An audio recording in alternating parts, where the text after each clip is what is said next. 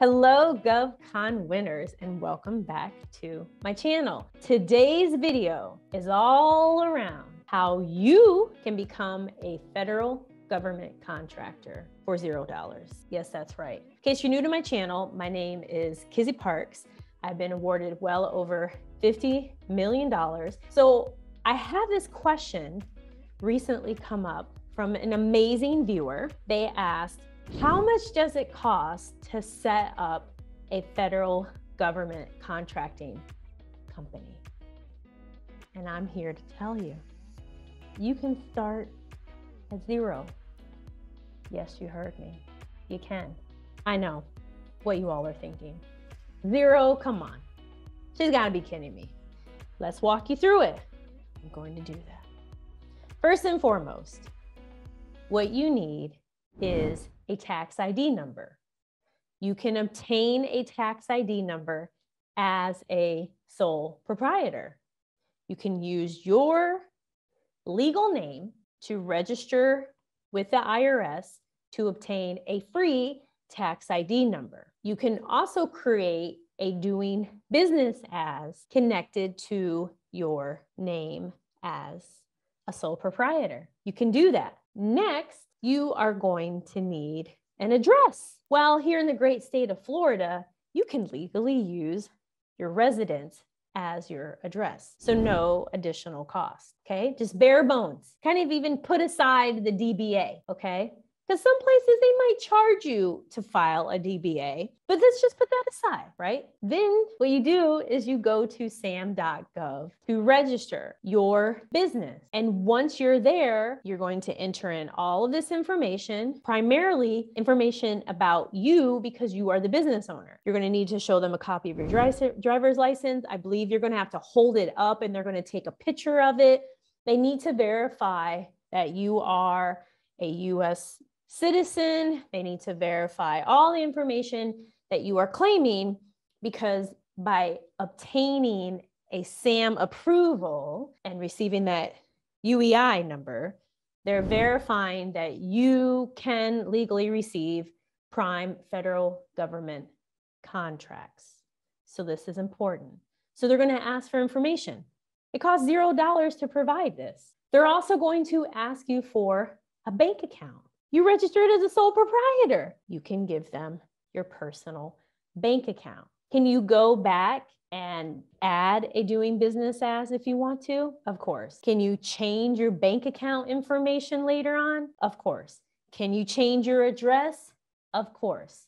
So to just get started, to get that ticket so that you can actually bid on prime government contracts, right now, we're at $0. You may be thinking, okay, Kizzy, yeah, but what about when I win work or if some work comes up? Okay, let's say you're in construction.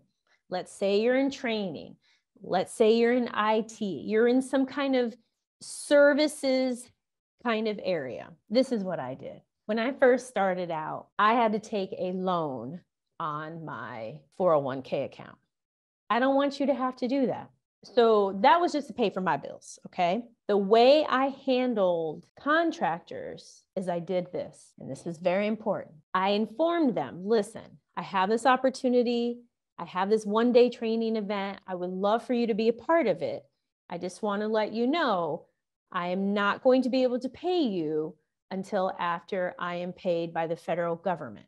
And the amazing thing about the federal government, they always pay. I have never in over 10 years, been in a situation in which the government said, I'm just kidding, psych, we're not paying you. Try again, Kizzy. Never, never, never. And there are people out there that will say, you know what? I respect that. I appreciate the fact that you told me ahead of time. Yeah, I don't have a problem with that. I respect that. So now we're still at free. We're at $0, right? You use sole proprietorship approach. Use your home address, your home phone number, your personal bank account, and you're informing people, I will pay you after I am paid. There are also different opportunities, if needed, to take out potentially some type of credit If you need to buy supplies, depending on the company. For instance, when I first started out, I did not factor in needing to spend thousands of dollars at Office Depot for student materials. Imagine that. Didn't even factor it in. And I remember I was in tears learning that the bill at Office Depot states away was so high. I didn't know I was going to pay it. I didn't have money for it. And thankfully, they said, hey, we have this internal line of credit and don't worry about it. We immediately approved you and you can pay it later on. This was not a credit card. It was this interesting line of credit that Office Depot had at the time. And it was a godsend because I didn't have the money to pay for any of those things. So you never know unless you ask. You don't want to be in that position, right? Don't want to be in tears, right? So there are those type of situations. You also may be thinking, really, I promise you, this works because you drive the ship. You are the captain of the ship. You are the owner of the government contracting company. My flagship company has a relationship with IBM. Their account payable terms are you ready for this? 90 days. 90 days. So why is it that IBM can pay vendors within 90 days, but you're hesitant to ask someone to perform services and inform them that you will pay them after you are paid? Why are they on this pedestal and you're not? You're an entrepreneur. You're a freaking GovCon winner. That's why you're here. You're amazing. So you can do the same thing. Now, digging a little deeper, if you need an email address, free, get it at Gmail. If you have a DBA, it could be jxe@gmail.com, right? It's free. Again, this is something you can change. Easy fixes. Let's say you're like, man, but I'm not going to have a website. Guess what? On LinkedIn, you can create a company page from your page for free. And what you can do is give out your LinkedIn page and place that in your SAM profile. Because LinkedIn is very government friendly. No one's going to question it because you're just starting out. And when you're first starting out, you don't want to accumulate a ton of debt. You need to focus on getting sales, not a fancy website and business cards and an office and a chair and a fancy email address, and you have no clients. That is a going out of business approach. And that's not how we are, because we are GovCon winners. Y'all know this. Also, in case you're like, well, what about a logo and my color scheme? Free. Let me show you. Just give me a second here. There are numerous websites like this. You literally go to Google and you type in free logo, and you're going to see a ton of them. This is the first one I chose. I've used Brand Crowd before, and I have used others for different projects. Say your company's JXE. Let's say we want to say federal government contracting.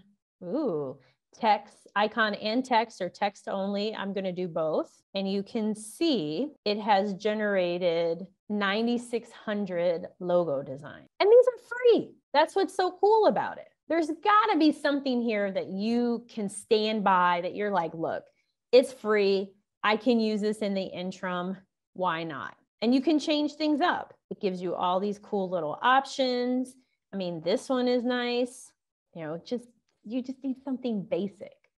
The government isn't going to purchase from you because you have a multi-million-dollar logo. I mean, unless maybe you're selling them logo services or something, but I have never in my life had an agency say, oh my gosh, Kizzy, we looked at your proposal and your cover sheet and logo, KPC, it just blew us away. We want to give you this contract. Please take this contract. No, it's you. It's your value. And that is how you start out in this space for $0. My amazing GovCon winners. I love you all so much. I'm so grateful to you. Please hit that notification button, subscribe, comment below anything I missed, anything you want, anything else you want me to cover. I would love to do it. Don't forget, especially all my returning people. And if you're new, you're going to hear it.